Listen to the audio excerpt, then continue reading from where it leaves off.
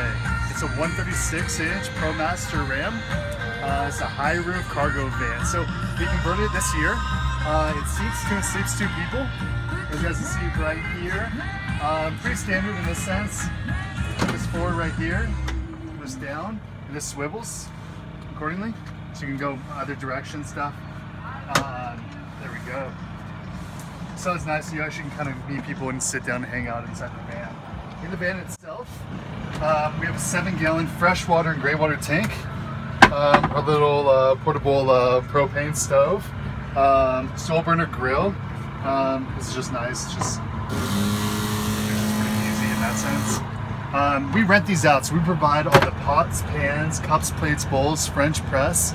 Everything is held on by little dowels and magnets right here, because when you're driving a tiny house, things move around quite frequently. So if you're looking to go and kind of set up here and have some food, put that right here, goes here, there's your table. So we just try making everything as functional, as easy as possible. When people are taking this out to rent, because oftentimes people are taking it out to Yellowstone, Moab, maybe they haven't camped in a camper van before. So we're trying to go and showcase the experience of essentially a hotel and apartment-esque, but also on the road where they can have the amenities. We have an inverter right in here. It's going to charge all your electronics. So you can go and plug in, your phone, cameras, computers, all that stuff. I think what's always important in any of these vans is storage space. So we have ample storage throughout.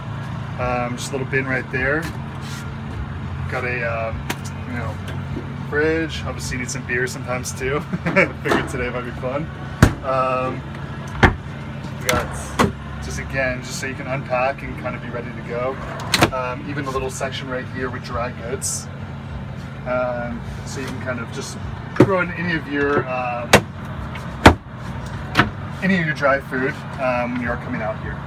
As you see, each one is different aesthetically. This one, it's all white. This is walnut kind of roofing right here, and then subway tiles. Again, it's just kind of fun to kind of play around with these aesthetics and be a little creative. This is a queen size memory foam mattress. Rumple blanket. It's a super fleece, super comfortable. This is insulated like a house, so it's going to retain the heat really well. Obviously upholstery all throughout, so it's like you're sleeping just out in your bed at home.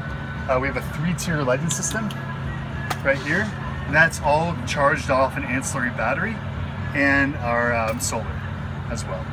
I can show you the back, just give you a little perspective right here. This is my favorite part about the van. This is our garage.